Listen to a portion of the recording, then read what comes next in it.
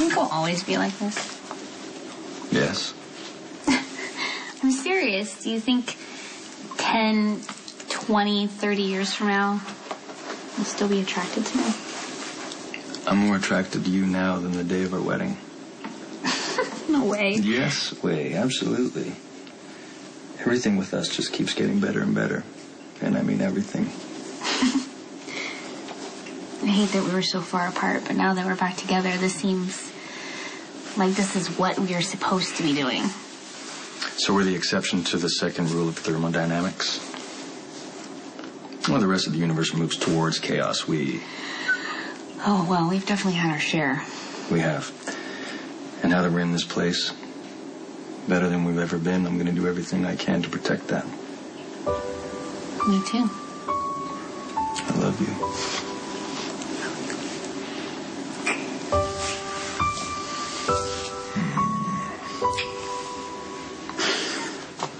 You've got a good, sober, decent guy.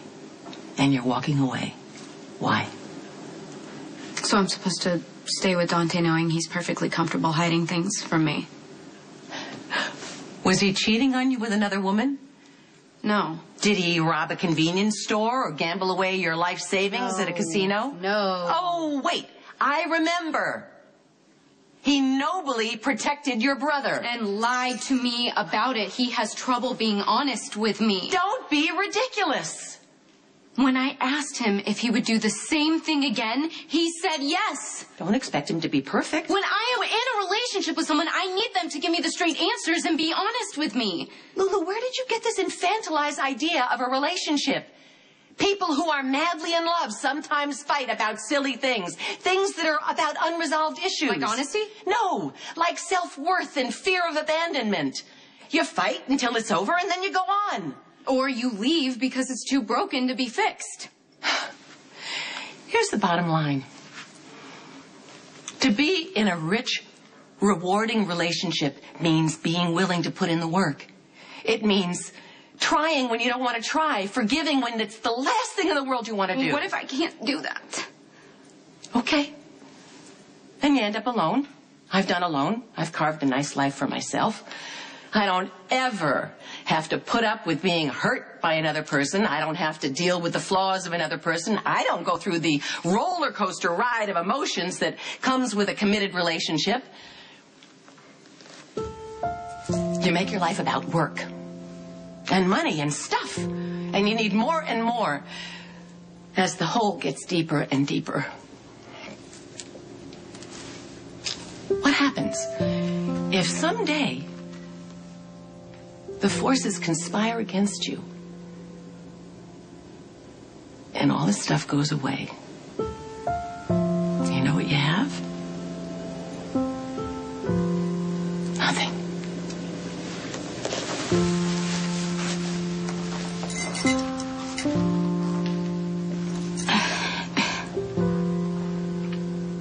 My gun, Olivia. No. I'm not giving him the chance to make this worse. I'm not giving him the chance to kill you, Sonny. You turn around and you walk out of here.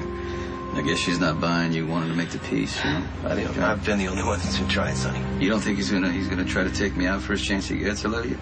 Why his whack job of a father is out there committing crimes? If I wanted to take you out, it would have been done a long time ago. You want to do that? You want to come after me? Come after me anytime you want. I'm right here, okay? Sonny, your daughter needs you. Please, go be with her. We're not done. Do you hear yourself? Do you see what you just almost did? Sonny, you are in serious, serious trouble. You say I am. I say I'm not. One thing I do know, I'll take him out anytime I want.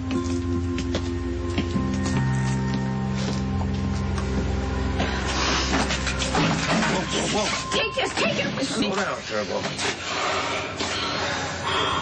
It's nice you remember where I keep this thing. Thanks for having my back. Could you please just let this thing be done with, John? Be done? You heard Sonny. I don't think he's going to go for that. Sonny's not rational right now. You think? So you need to be rational. I need to be rational. We need to keep this thing from escalating. See, he just tried to throw me off my own balcony. You really think any sort of reason is going to permeate that freaking skull? Okay.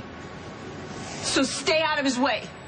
Stay away from him. Don't engage. Please. Please, just take the high road. The high road, I don't think that exists anymore. You told me that you wanted to try and make a decent life for yourself. Yeah, and every time I think that's possible, Sonny reminds me that it's not. Get the girl out. I'll abort the drop. What do you want us to do with her? Find some place to chill. Don't worry about cleaning up evidence.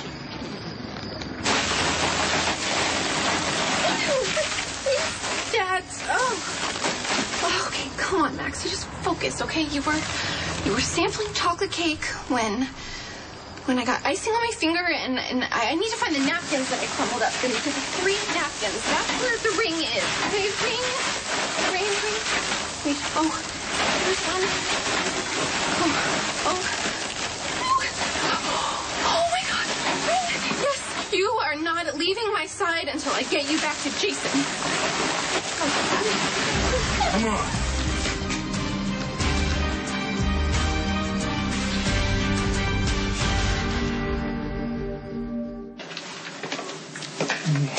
You know what I'm gonna do when we get home? What's that?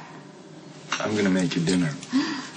Oh, you don't have to do that. No, I want to. You deserve it. And then we're gonna pick up where we left off in that shower. I like your work ethic. But wait, are you trying to score with the chief of staff or just plain score?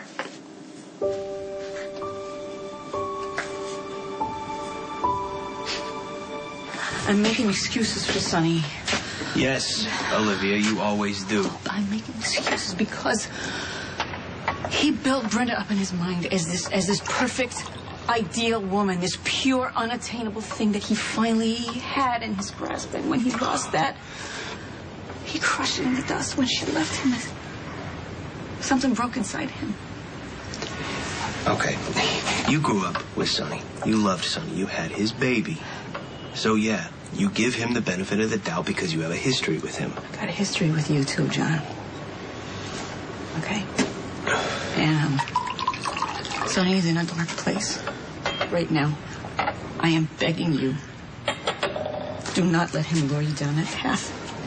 Don't let him take you into that hole with him. You're better than that. And you deserve better.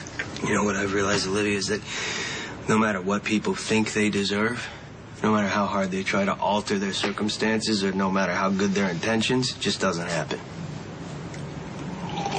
So what are you going to do if he comes after you? Maybe I'm not going to let it get that far.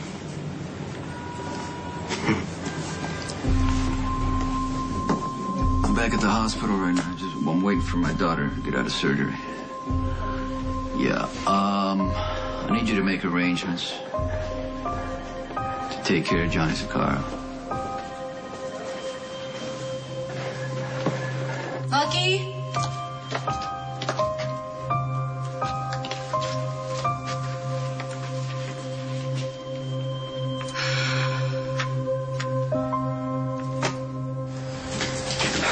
You better call Elizabeth.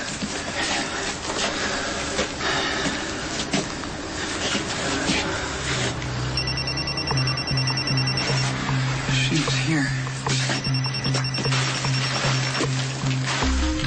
So is Maxie. The question is, where are they now?